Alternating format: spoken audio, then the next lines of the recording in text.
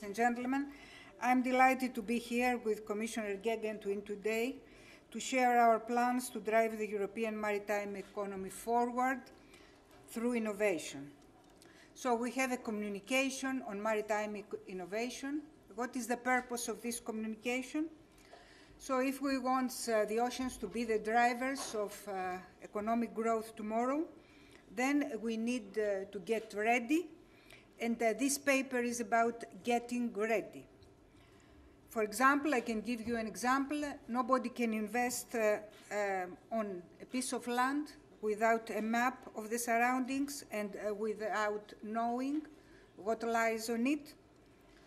So it's the same with sea. And for the moment, we don't know a lot about our seas and oceans. And in order to explore them in a sustainable way, we have to create the infrastructure to do so. So it's very difficult to have anything, any investment on the seas and oceans if we don't know what is really, really very important to know. Actually, we know less for the Mediterranean, the bottom of the Mediterranean, than we know about the surface of the moon. So I would like to announce to you that this communication is about working on 3 areas in particular. First, we are going to assemble marine data. Then we need clear cooperation between our member states, and we need good skills for our people. About marine data first, we have to work in order to bring all the marine data we already have at our disposal together. So our aim is to create a map of the European seabed by 2020. 2020 is the timeline. We need to have everything in place and have a very good map for all European waters. Mapping the seabed of our oceans will give both private companies and public authorities the information they need to cut the costs of surveys and to plan investments more effectively. And we expect that if we are going to have such a map, then we are going to have an overall economic benefit at least a billion a year.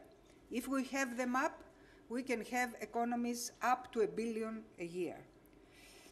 Then about better cooperation is we need to connect maritime research institutes between our member states. Of course, Moira has a lot to say and do about it, and we have done a lot, but we need to create more bridges between the different infrastructures in our member states in order to have cut costs and also to have the best result of our science.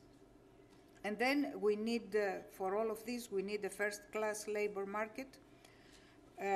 We need very well-educated people and skilled people for underwater technology, for state-of-the-art wind turbines, for the use of algae in cosmetics, for example. We need trained engineers, biologists. So we extended the European Erasmus program to allow transnational partnerships among education, training, and youth institutions. So this is the action plan we have. Our intention, to make a long story short, is to remove any barrier preventing business from investing in the blue economy, including handicaps like unpracticability, knowledge gaps, lack of skills. And at the same time, and I would like to underline this before finishing, we need to be sure that we are going to protect the sea from any man-made harm. So I can say to you very, very openly that we want any growth that is not 100% sustainable to go away. This kind of projects will be completely irresponsible. You know that we have been fighting in the Commission to go for a sustainable fishery sector now, after 4 years in European Union, and as you can imagine, we cannot permit now any new investment to destroy what we have done at last.